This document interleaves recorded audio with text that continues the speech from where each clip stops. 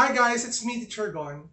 In our today's video, we will talk about the perimeter and area of a square. So, if you're new to my channel, don't forget to like and subscribe at i-hit mo na rin yung bell button for you to be updated sa ating latest uploads. Again, I'm Teacher Gon. Let's do this topic. So before we start solving for the perimeter and area of these given figures, let us define first what is perimeter. Perimeter of a square is defined as the total distance around the square. So it is the total distance around the square. And first, we know that the definition of square, it has all four equal sides. So let me represent first the sides of a square as A. This is A, and A. So again, we have here the definition. Perimeter of a square is defined as the total distance around the square. So basically guys, what we need to calculate here in the perimeter of a square is the total distance around the square. So basically, all we need to do is to add the sides of the square, which is your perimeter.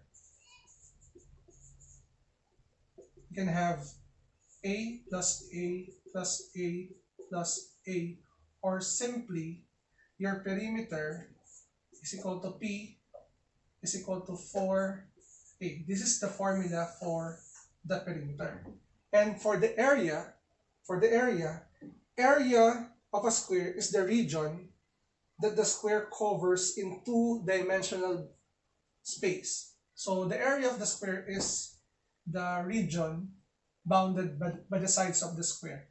And to find the area of the square, the formula is simply A squared. Okay? So I hope you learned something from this video about the definition and the formula of the perimeter and area. So let's start with these examples. We have here, find the perimeter and area of these squares. So in number 1, we're given the length of the sides of this square as 5 feet. Since they are equal, all of them are equal to 5 feet. So using the formula, P is equal to 4A. And we know that this is your A, which is equal to 5 feet. Simply substitute the value of A to your formula. P is equal to 4 times 5 feet. And then simplifying this will give you P is equal to 20 feet. This is the perimeter of item number 1. We have 20 feet. So for the area, using the formula, area is equal to A squared.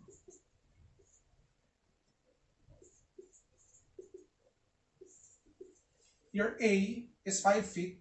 Substitute the formula, or the value of A, you have 5 feet raised to the power of 2. Parang ano lang siya 5 feet times 5 feet. And your area is simply 25 feet squared. This is the area of your square. So you have 25 feet squared. So let's move on with item number 2. For item number 2, the given sides here, or the length of each side, is 15 inches. So for the perimeter, P is equal to 4A. So you have 4 times 15 inches. And then there you have it. You can have 60 inches as your perimeter. So I hope na clear yung ating explanation for this given examples. You have 60 inches.